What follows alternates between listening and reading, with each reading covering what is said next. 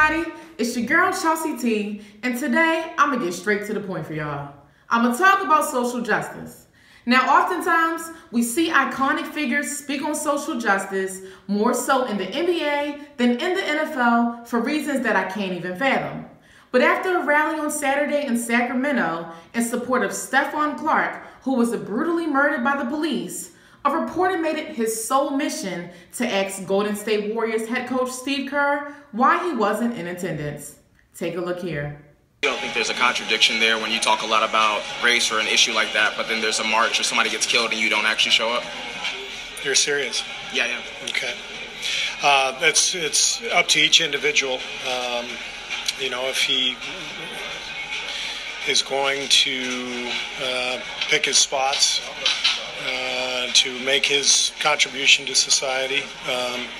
I'm very confident and comfortable in my own skin and our players' lives, what they do for our communities, the way they speak out, the way I've spoken out. I feel very, very confident in what we've tried to do. And I'm also very, very serious about my job. This should be on one of ESPN's "Come on, man" moments. Obviously Steve Kerr had a job to do this weekend. Coaching the defending NBA champions is not a 9 to 5, and he doesn't get weekends off. He probably doesn't get any days off.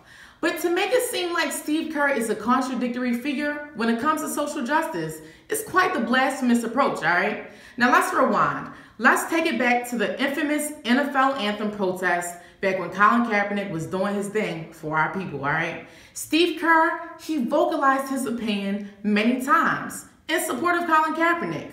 Check this out. I think Colin, when he met with Nate Boyer, decided to kneel instead of sit, acknowledged his respect for the military, and really clarified his message that this is about unarmed black people being killed indiscriminately around the country, and it just happened 2 days ago.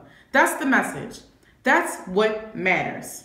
He also spoke in an interview with former Obama administration advisor Dan Pfeiffer. Oh, he is being blackballed. That's a no-brainer. All you have to do is read the transactions every day when you see the quarterbacks who are being hired. He's way better than any of them. But the NFL has a different fan base than the NBA. The NBA is more urban, and the NFL is more conservative. And I think a lot of NFL fans are truly angry at Kaepernick. And I think owners are worried what it's going to do to business. What it's going to do to business. Steve Kerr said it plain and simple. He also spoke on gun control laws, a matter that is near and dear to his heart, considering the fact that he lost his own father to gun violence. But look, I have a message to that reporter who asked that stupid question on Saturday. Before you try to attack somebody, how about you do your research, okay? Steve Kerr is one of the few NBA coaches who actually uses his platform to try to make a difference in this country. And that's more than I can say about some other iconic figures in this sports world. But hey, enough of me ranting today. That's it for today. Join me next time as I continue to dig into those real sports stories that matter. And remember that your day is never complete without a dose of tea with Chelsea T.